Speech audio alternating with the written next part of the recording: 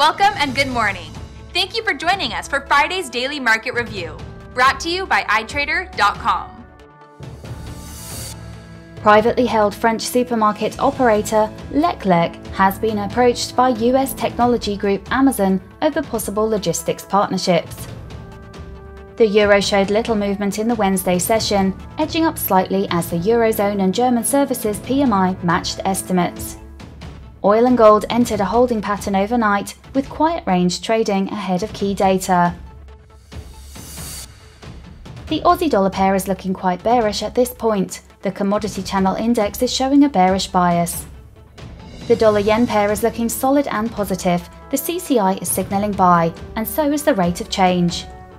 The price of crude oil is showing some tendency downwards. The relative strength index is neutral for now. The commodity channel index is signalling sell. The price of gold proceeds to weaken, showing no signs of slowing down. The commodity channel index is signalling sell. The ROC is signalling sell. The US non-farm payrolls will be released at 12:30 GMT. The German factory orders at 0600 GMT. The Japanese leading economic index at 0500 GMT. The Canadian net change in employment at 12:30 GMT.